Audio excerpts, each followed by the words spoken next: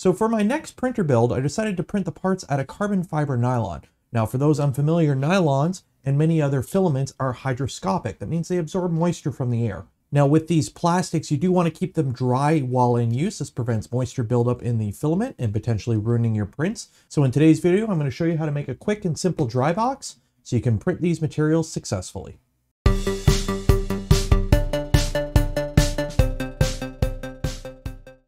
Now the Drybox itself is constructed mostly of off-the-shelf components and some things you may already have around your house if you are involved in 3D printing.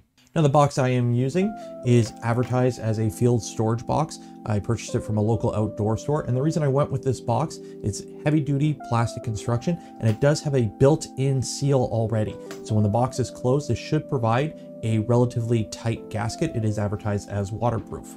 Also, the reason I went with this box, it is large enough to hold a printed spool holder with my filament and also a large bag of desiccant. Now turning this into a dry box is relatively simple. The first thing we're going to do is attach a Bowden fitting. Now to do this, I simply drilled a hole in the front of the box. Now if you have the bright taps on hand, you can drill this and tap this for the Bowden connector itself. I did not, so what I did was I drilled it slightly undersized, and then I used the Bowden connector to cut the threads into the plastic.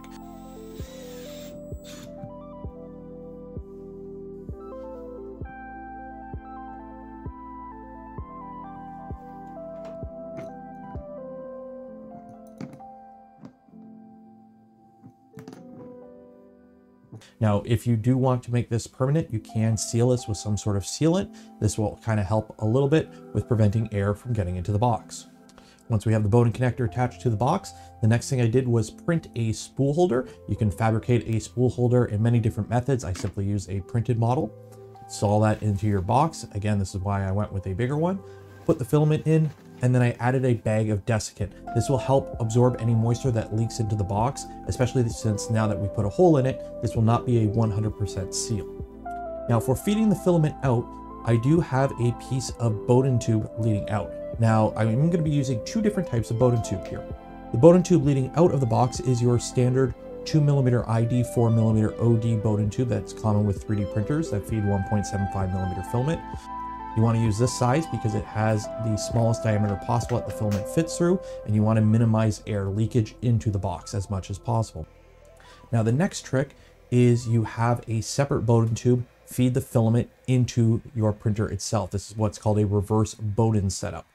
For this, I use a 3mm ID Bowden tube. This does help a bit with additional moisture trying to get into the filament, especially if you decide to pause or there are some gaps between printing and the filament sitting out in the open. Also, with the 3mm ID, this helps a lot with preventing friction. With filaments such as CF nylon, they are abrasive and they do cause friction when going through a Bowden tube. So with going with a larger diameter Bowden tube on the inside, you're minimizing friction and you're reducing the amount of work your extruder has to do to pull the filament into the hot end. And with that all set up, you go ahead and seal everything up, run the filament to your hot end, and then you are good to print.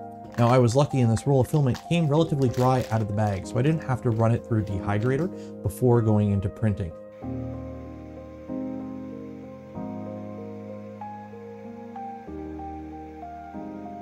And I have now been printing for several days. I haven't had any moisture issues at all. There's no bubbling. Everything's still coming out quite well out of the extruder.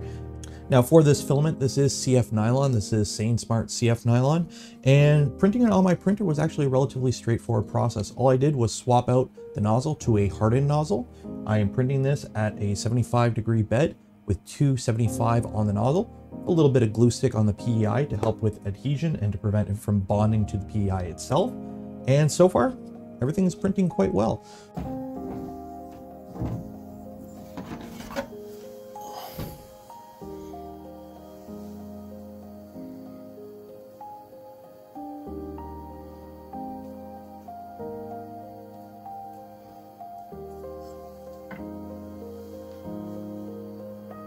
So this is a quick rundown on how to build yourself a quick DIY dry box if you want to print other hydroscopic filaments yourself at home. So I hope you enjoyed this video. As always, if you do have any questions, make sure you ask them in the comments below. If you'd like to see more content such as this, make sure you are subscribed to the channel. And if you want to help support the things I do and the content I create, there is links in the description as well.